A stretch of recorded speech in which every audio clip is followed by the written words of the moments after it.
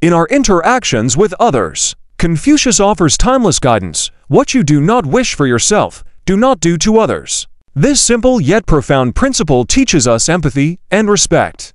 It's about considering the feelings of others just as we consider our own.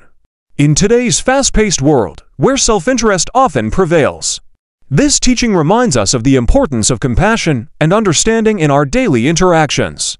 It's about acting towards others as we would want them to act towards us. It encourages us to build a world grounded in mutual respect and kindness. Today, let's embrace this wisdom.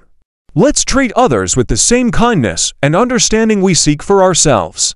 What act of empathy will you perform today? Remember, what you do not wish for yourself, do not do to others. Your actions can make a difference.